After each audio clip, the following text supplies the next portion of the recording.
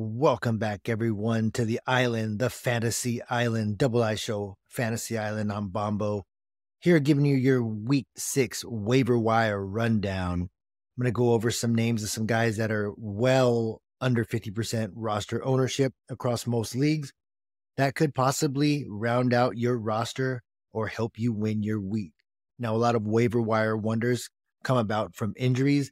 A lot of these guys are the next man up because the guy in front of them is injured. So pay attention, stay one step ahead of your league mates, and let's get those claims in.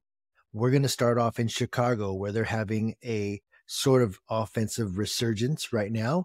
Chicago has been hot lately, and that's been off the arm of Justin Fields and the back of DJ Moore. But the running game is starting to take off.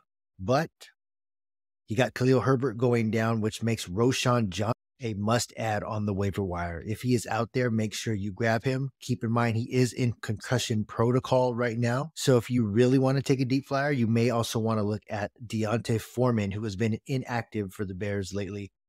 But it may be the last man standing in that backfield. So Roshan Johnson maybe set a backup claim for Deontay Foreman if Roshan Johnson does not clear concussion protocol by a third party. Sticking with running backs, we're going to go Jeff Wilson Jr. for the Dolphins. Jeff Wilson was put on IR to begin the year. He's due to come off, and just in time because we have another injury in that backfield. This time it is Devon Achane. Still no word yet on exactly the severity of his injury. We do know that it is a knee. More to come later on in the week when we cover all injuries. But right now, we know the Dolphins want to utilize their speed. They want to utilize that ground game. Very well-rounded offense.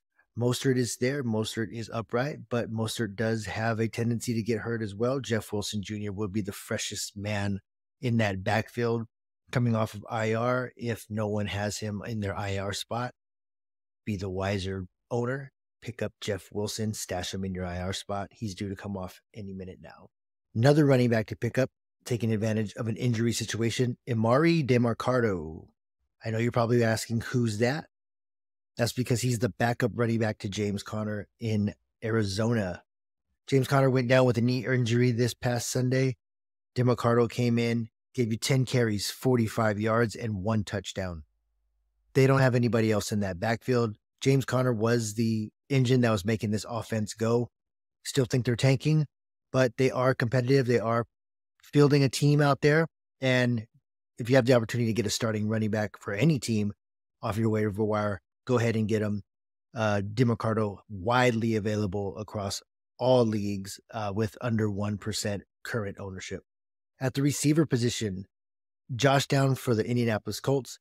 Now you want to pay attention to what's going on with their quarterback situation as of right now that we are recording this. Looks like Anthony Richardson may be dealing with a serious injury that may require him to go on IR. That's okay. The Colts have the gunslinger. They do have old Gardner Minshew coming in, and he likes to throw the ball around. Elevate Michael Pittman, elevate Josh Downs. They're going to be getting a lot of targets. And as they try to get JT more involved in this offense now, I expect the Colts to be well-rounded and not be as bad as everyone thought they were going to be. Pick up Josh Downs. He just went for 6 catches for 97 yards. If you would have added a touchdown to that, he would have had a great day. Josh Downs available in over 89% of leagues. Another wide receiver to keep an eye on, taking advantage of an injury situation, J. Osborne from the Vikings. He's coming off of 5 catches for 49 yards. Key number, he's coming off of 9 targets. Even a keyer number, the number 1 isn't in front of him right now. Justin Jefferson went down. More to come on that when we go over our injuries.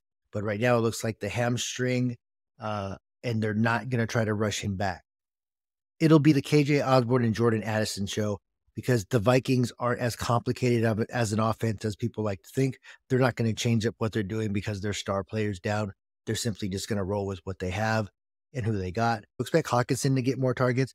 Expect more targets across the board in Minnesota. KJ Osborne, probably not rostered in your league. Jordan Addison probably is. Go out there and get KJ Osborne. If he's getting 9 targets a game, eventually that will hit, especially for a team that throws as much as the Minnesota Vikings.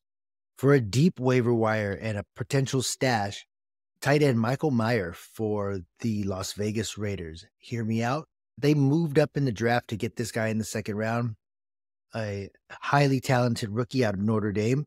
He was supposed to be there to block, stretch the field, be a weapon in this Josh McDaniels offense. Up until week 5, he has done nothing.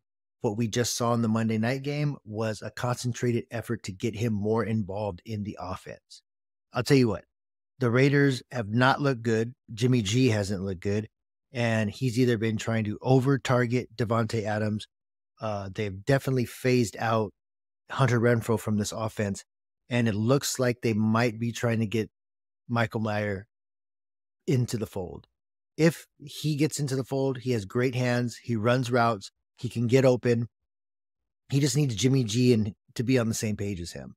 I know the tight end landscape is a barren wasteland outside of those few, but if you're going to roll the dice on a guy that's going to get you a 5-point floor, go with Mayer, just because I think the Raiders are now trying to experiment with a formula that could probably lead to wins. If not lead to wins, lead to more offense, because right now they are not putting up points. They're coming off of a win against the Packers, so they may not be in full tank mode, but they are now trying to find out what's working for them. I think getting the tight end involved will end up working for them. Michael Mayer will be the beneficiary of that. So get in there early.